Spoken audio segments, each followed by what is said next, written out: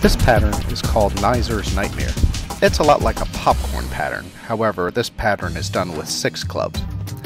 Both passers are doing the same sight swap, that is 4, 3 pass, 3 pass, 2. This pattern is easily started from regular 2 count by starting the sight swap sequence instead of making a right-handed pass.